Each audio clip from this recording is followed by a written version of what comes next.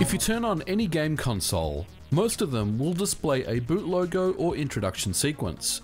Usually, these intro sequences are there to let the user know that the system is powered on correctly and gotten past its boot process and is ready and waiting for a game to be inserted. And these boot sequences are generally installed inside the console's boot ROM or BIOS.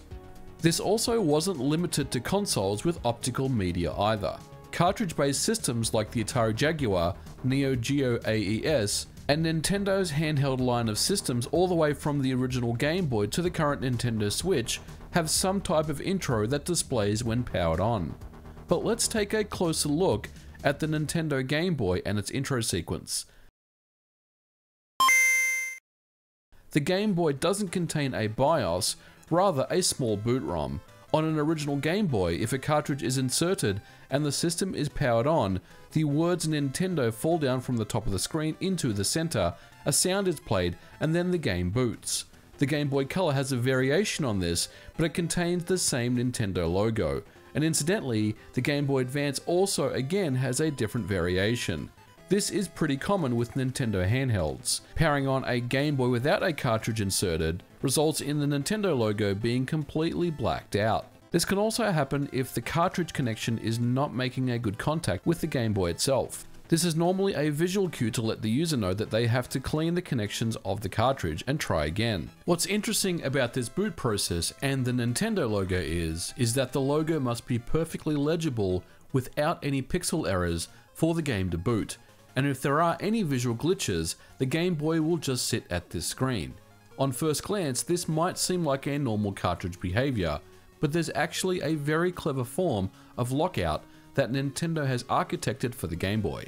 To understand this more, since the early days of Nintendo's development of the NES, they were concerned about bootlegs or unlicensed games that were being manufactured. The flood of bad games is what caused the North American video game crash, and Nintendo had set out to put their stamp of approval on any licensed game and make a commitment that it would be a game that would be at a certain level of quality. To do this, they came up with a simple method, known as the 10NES lockout. This was a 4-bit Hitachi processor that lived on both the NES console and every officially licensed Nintendo cartridge that ran custom code between them. A simple lock and key paradigm was applied. If the console requested something from the cartridge and it returned what it was expecting, the cartridge would boot. We've covered the 10NES lockout chip in a previous episode in quite some detail.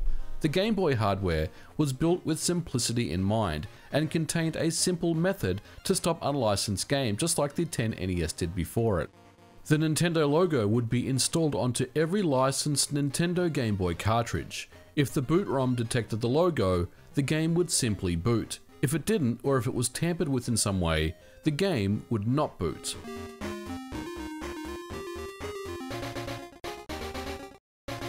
So let's dissect and understand how this boot process works. As we know, the Game Boy is an 8-bit handheld, but uses a 16-bit address bus. 16 bits is the equivalent of 64 kilobytes. When the Game Boy is turned on, a special 256-byte program is mapped at address 0 and executed. The hardware sets up the Game Boy's registers, initializes the Game Boy's video RAM, and other things are done in preparation to boot into a game. Each licensed Nintendo Game Boy cartridge contains the Nintendo logo in its ROM. When a cartridge is inserted, it's mapped at address hexadecimal 100. The logo lives in address hexadecimal 104 to hexadecimal 133. These hex values correspond to the Nintendo logo. And to prove this to be true, by using a Game Boy emulator, I can start to edit the hex values at address 104. And as you can see, the logo is being altered. But also notice that the game is not booting into Tetris. Because we are running in an emulator, the concept of dirty cartridge pins doesn't apply. So what's actually going on here? In typical Nintendo fashion, it's quite simple, yet quite elegant. The boot ROM checks for the Nintendo logo twice, once to render it, and the other to validate. So what we're looking at here, guys, is the 256 bytes of the boot ROM, which has been disassembled, and I'll walk you through some of the important things that are going on here. The first thing you'll notice at address location 7 here. Now this line here is loading the logo data from the cartridge. We said it was at address hexadecimal 104 and preparing it for the display into video RAM. So essentially it's grabbing the logo, and if you kind of scroll down, you can see that this is essentially just loading up the Nintendo logo and getting it ready to be displayed on screen. And as you can see here, this is where we're changing the vertical scroll registers in a loop and basically just looping and incrementing the logo down the screen until it gets to the middle. And then once it hits the middle, then we end up playing one of these sound effects. There's actually two sounds that get played. They're very kind of close to each other, but there are two sounds that get played. So that is where the logo gets used in the boot ROM. However, there is also a second part of this, and that is the logo check. So there are two pieces of this, and that is further down. And as you can see, at address A8, which is still in the Nintendo boot ROM, there is a copy of the Nintendo logo. This is exactly the same as the logo that we saw at address 104 on the cartridge. So it matches 1-to-1 with what's on the cartridge. And essentially what it's doing here is it's doing a comparison. So it's loading in, again, the cartridge data, or it's pointing to the cartridge data logo, and it's pointing to the address logo at address A8. And essentially it's just doing a comparison. It's comparing each byte one at a time, and if there's any differences at all, it locks up. We just basically lock up at that point. But if it passes that, then there is a second check which does a checksum comparison, and if that passes, then the game boots up. Otherwise, it locks up. So this is important to note, that there are two separate logo checks that are in the boot ROM itself. So how did unlicensed manufacturers of Game Boy cartridges come up with a way to have their logo on the game and have the game boot? Now you might be thinking, this is simple enough. All you need to do is ensure that the checksum routine returns 0 and allows for the game to boot up in every situation. But the problem is, the boot ROM itself is not modifiable. It's not a part of any flash, and there's no easy way to access it and modify any bytes. Okay, so you're probably wondering at this point, is this actually copy protection? Because all that simply needs to occur for a game to boot is to ensure that the Nintendo logo is applied to any cartridge for it to run. The problem with this approach is that the unlicensed producer of cartridges would need to incorporate the Nintendo logo into their game, which in theory would commit trademark infringement. This was Nintendo's way of catching out game makers who were bootlegging games. This isn't the first time that this approach has happened either. Nintendo's competition Sega was in a very similar situation on the Sega Genesis, with the trademark security system check. Accolade Games would work in the TMSS screen into their games. Sega would take them to court, filing trademark infringements and unfair competition. But Sega would lose the court case, and Accolade won on the grounds of fair use. Nintendo's logo check was mainly aimed at Taiwan, but trademark laws are complicated and vary from region to region. So it's difficult to say how effective this approach was, and with Sega losing to Accolade in US court, this effort may not have been effective as they would have hoped. Still, Nintendo's logo check made some companies come up with a way around the trademark, and they would do this by altering the Nintendo logo with their own, circumventing the issue and any possible lawsuit. But how was this possible when we said earlier that changing one byte of the logo would cause the Game Boy to freeze?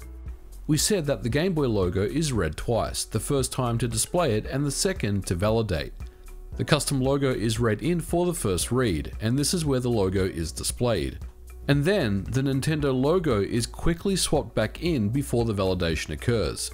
This fools the boot ROM into believing that nothing was tampered with. This process, however, won't work purely in code. It requires precision timing to make sure that the Nintendo logo is applied at the correct time, and this is done with the help of some hardware. YouTuber Stack Smashing made a great video on this recently. With the help of an FPGA circuit, he was able to modify the boot logo and boot into Tetris. It does pose the question, why wouldn't Nintendo just incorporate the 10NES lockout chip on the Game Boy hardware? We can only speculate, but I believe the answer is cost. You see, the Game Boy was meant to be as cheap as possible, with both the handheld and its games being a lot lower priced than the NES. This meant that adding a CIC chip to each of the games as well as the hardware would increase the cost significantly. But there were some unlicensed games that were released for the Game Boy mainly from Taiwan that contained custom boot logos as well. They exist, but the number of bootlegs that were made were quite low. Of course, these days, bootlegs and reproduction cartridges have flooded the market, and almost all of them just have the Nintendo logo applied. Incidentally, the Game Boy Color uses the almost exact same boot process as the original Game Boy. The Nintendo logo lives in the same region on the cartridge and can be modified in the same way. The same protection is applied if the logo doesn't match the boot ROM or if the checksum fails. In the end, this method was just another thing that made the Game Boy what it is: simple yet effective anti-piracy. Nintendo knew that they couldn't stop the bootleggers, but would potentially expose them for trademark violations, and this would be enough to keep many of them away.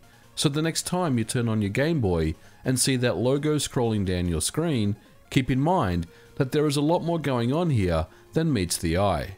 So there you have it, guys. That is the secrets of the Nintendo logo found on the Game Boy and the Game Boy Color handheld systems. It's a interesting story to tell for you guys, and I hope you guys enjoyed this, and let me know what you thought about it in the comments below. Well guys, we are going to leave it here. Thank you so much for watching. If you like this video, leave me a thumbs up, and I'll catch you guys in the next video.